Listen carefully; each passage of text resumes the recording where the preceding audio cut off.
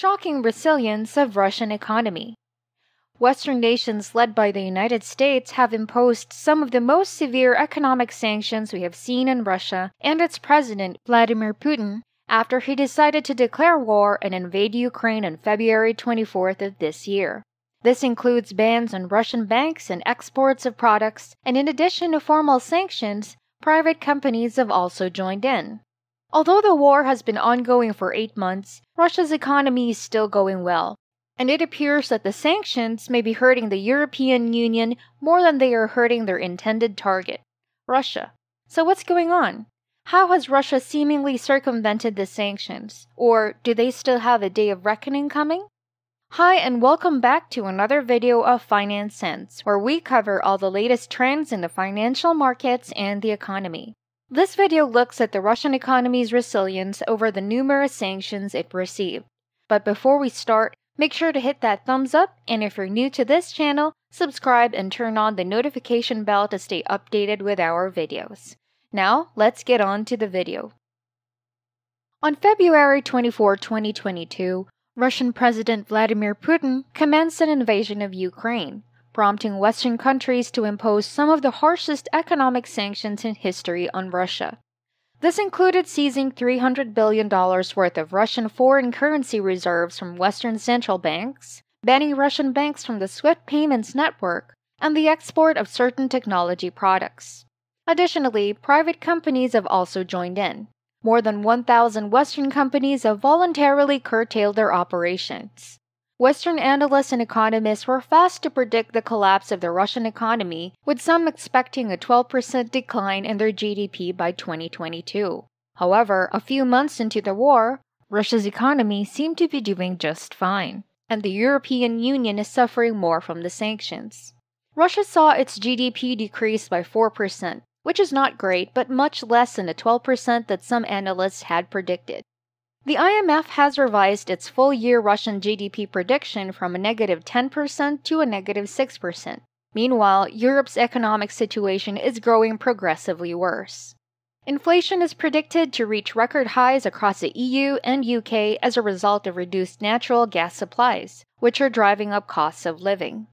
In Russia, consumer costs are declining significantly as a result of the rise in their currency. With a gain of almost 20% against the US dollar, the Russian ruble has emerged as the best-performing currency of 2022.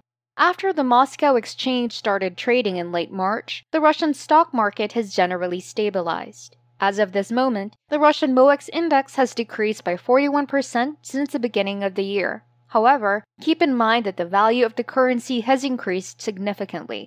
If you measure this in US dollars, the Russian stock market has only fallen by 27%. This result is somewhat higher than the German stock market's 31% US currency decline. Before the war, the Russian economy was doing well. Even though the pandemic prompted a recession in 2020, the country quickly recovered the following year due to increased energy exports. However, the Russian economy declined by 4% in real terms during the second quarter of 2022 as the impact of the economic sanctions became apparent. The effect of the sanctions was not distributed equally, with specific industries suffering significantly more than others. The Russian government releases a monthly report along with various economic statistics. Based on Russia's economic data, the most painful impact of the sanctions seemed to be export sanctions on high-tech products, and the industry most severely impacted was automobile production, which had a 62% decline. Meanwhile, cigarette manufacturing was the second most severely impacted industry. This is because two major British tobacco corporations, British American Tobacco and Imperial Brands, have decided to leave the country. Before the war, Western multinational companies employed around 12% of the Russian labor force. As these businesses shut down, many analysts projected a massive increase in the jobless rate, with rates as high as 40%. In reality, the opposite happened. Since the war began, unemployment has fallen to a near-record low of 3.9%. The vast majority of Western businesses have withdrawn, but they are simply relaunchable. It's not complicated to grow tobacco and make cigarettes. In a short period of time, Russia can increase output back to pre-war levels. Most departing Western corporations have been cheaply sold to Russian oligarchs or state-owned businesses. The new Russian ownership should ultimately be able to get everything back up and running, but they may need a few months to acclimate and rebrand. For instance, an oligarch purchased McDonald's 800 locations in Russia and rebranded them under a new name. All the staff members still work there, and the menu is essentially the same. In addition, H&M and other Western apparel companies have also left. The younger generations in Russia have grown to love these international brands because they consider them exotic. However, Russian brands will take the place of these Western ones.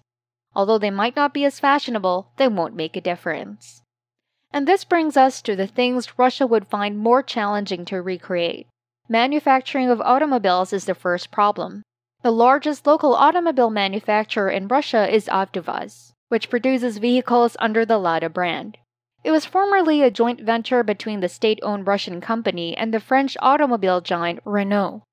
However, Renault discontinued offering technical and supply chain assistance after the invasion of Ukraine and sold its 67 ownership for 1 ruble. As a result, Avtovaz was forced to halt manufacturing since it could not find Western parts. In addition, Volkswagen and Toyota, 2 other significant global auto manufacturers, have also left the country. Also, within the first several weeks of the invasion, the ruble's value fell by 40%. This essentially increased the cost of all imported goods by 70%.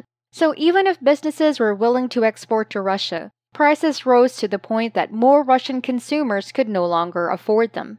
It should come as no surprise that this led to a sharp decline in new automobile sales, which peaked in May at 240,000. It is fair to say that the industry has completely collapsed because this constituted an 84% decrease from the previous year. However, since then, things have considerably improved. In June, Avtovaz resumed the manufacture of the Lada Granto Classic. It is a pretty simple vehicle and lacks a digital infotainment system. However, it will get you from point A to point B and is incredibly cheap with a selling price of about $10,000. By July, new car sales had marginally increased 320,000, although they were still down 75% from the same month. Chinese automobile manufacturers like Geely are gradually expanding exports to the nation as the ruble begins to recover. Chinese exporters now have a great potential to increase their market share since Western brands are shunning the country. The technology industry will be the next to suffer significantly in the Russian economy. Almost all Western semiconductor manufacturers have stopped exporting to Russia. This includes manufacturers from the United States, Europe, South Korea, and Taiwan. Every modern electronic gadget relies on semiconductors from cell phones to desktop computers. Importantly, they also utilize cutting-edge military equipment with an electronic interface such as tanks, drones, helicopters, and airplanes. Russian semiconductor companies do have the ability to design microchips, but almost all of them are produced by contract foundries in Taiwan and Europe. Currently, Russia's most advanced CPU production capacity now tops out at 90 nanometers. For CPUs, performance improves with decreasing nanometer size. In contrast, 3 nanometer chips can be produced by the massive Taiwanese semiconductor company TSMC. The Elbrus 401 personal computers made in Russia are powered by their domestically produced 90 nanometer chips. But it's a subpar PC with nothing else to offer but web browsing. The close trade connections between Russia and China, which has not taken part in the economic sanctions, might be a lifeline for the country's electronics industry. China has made billions of dollars in investments in its domestic semiconductor sector. Even though they are still not state-of-the-art, they can make chips for basic electronic devices and even CPUs for substandard PCs and cell phones. However, there is still one significant issue. Numerous Chinese semiconductor companies obtain software and other intellectual property licenses from U.S. companies. The U.S. now has the power to block exports to Russia. For example, the CFO of the Chinese telecom company Huawei was arrested in Canada in 2018. She is accused of breaking U.S. sanctions by reselling computer equipment produced in the U.S. to Iran. The U.S. has warned to retaliate with export sanctions against any Chinese semiconductor companies that sells to Russia with any U.S. components, and up to this point, China has complied. However, not all Chinese chips are subject to these restrictions. China has completely localized the value chain for some of the more basic microchips and is free to export them to Russia. In order to use these Chinese-made chips, Russian PC makers have already modified several of their motherboards. Based on the data provided by the consulting firm Merix, the second quarter of 2022 saw more than a threefold increase in Chinese semiconductor shipments to Russia. Although these chips are better than those made locally in Russia, they are 5 to 10 years behind the Western chips that Russia once imported. You won't be able to play high-performance video games or process massive business operations on them, but they can do the majority of basic tasks.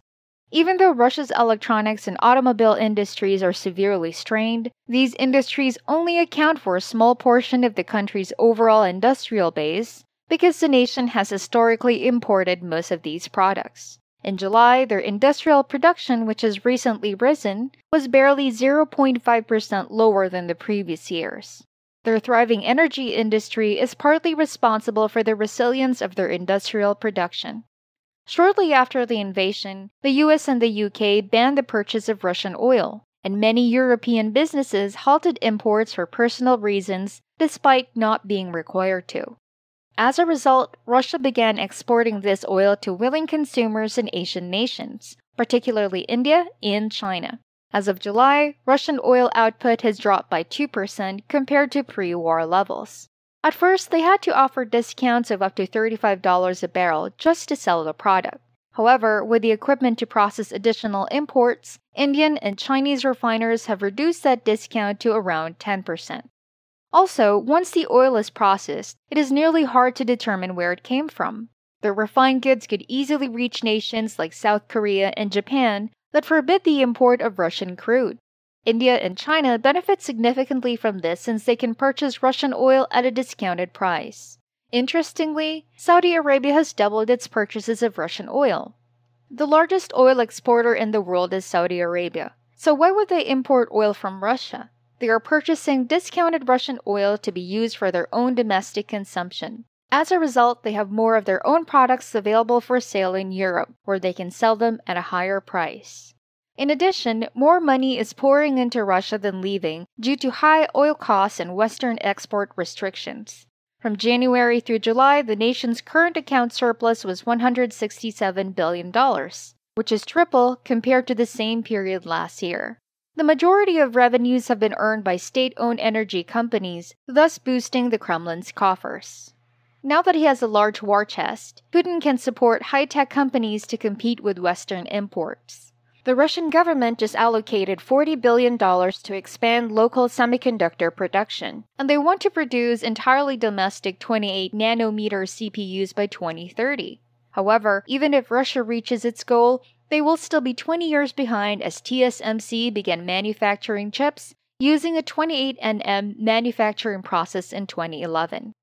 Russia is developing into a nation that is rich in cash but lacking in technology. It will take them many years to catch up to where the West is now in terms of semiconductors and other high-tech businesses. They can still import finished consumer gadgets like cell phones and personal computers, so this does not imply that they will return to the Stone Age. The ruble will continue to be strong, and ordinary Russian citizens can easily purchase gadgets from China as long as oil and natural gas prices remain high. Thanks for making it to the end of this video. If you enjoyed it, please hit like and subscribe as it would help us extend our reach to many audiences. Also, make sure to leave your thoughts in the comments section down below. This is Finance Sense, helping you keep up with all the latest trends in the financial markets and the economy. See you in the next video.